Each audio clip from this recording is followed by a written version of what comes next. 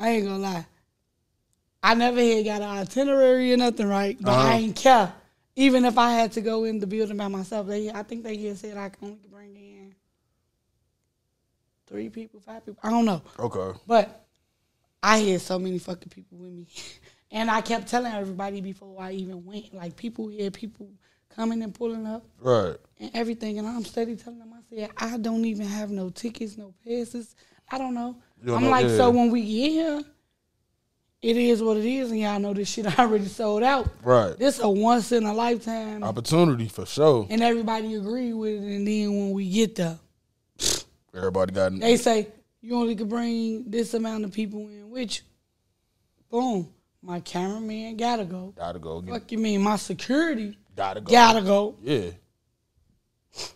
I gotta go. No. It went to the point where they said I was included because it was so much going on at the back door. Like OTF was fighting security and they had shit, yeah. It was like, you know, them niggas probably came like 80 deep. One thing I could say, I love the fact how Durk had his shit together and they had that bitch locked down. You couldn't get in no door, no nothing.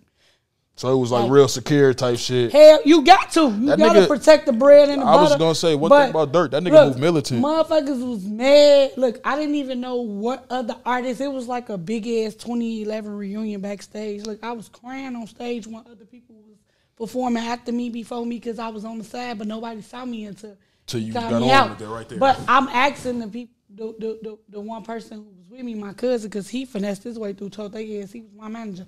People still to this day don't talk to me because they couldn't get in, and I don't give a fuck. Bitch, where you was at when you could have got in the club. Fuck you mean? Oh, God, though, yeah. Like, I had told I told J-Mo, like, man, I'm nervous because DJ Reese telling me, Katie, you got 20 seconds. It's like Durk performing, then he bring Dreezy out. He did some more songs, and then they telling me I'm next.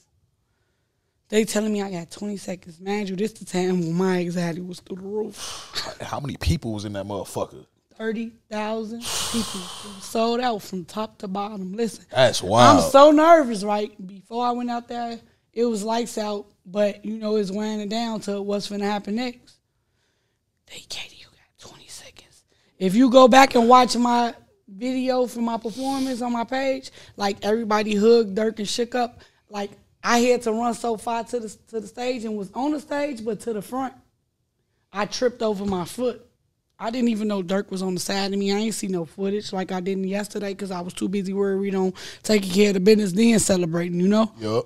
Because everybody be, oh, she's this and that. No, I'm like this. Sober. Fuck. I don't need no liquor to speak my mind. Fuck wrong with people. But when I went out there, it was just a reaction before I only rock this now when I pop out. Like, people thought I rehearsed it. And that was just that shit wasn't rehearsed at all type shit. And after that, I was like, whoa, hey, you just sent it up. Ooh.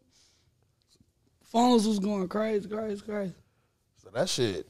Shout out to Durk for that, too. He a real nigga, man. For real, because even like, you know he did it for the church. Like, that was what I was going to say, like, him doing that shit, because didn't he brought Keith out too, right? Was that same one? Or man, that was the only thing we was missing was Sosa. Oh, okay. I swear, that's all I kept saying after that. I said the only person he was missing was Sosa. It was a couple other people, like, who came.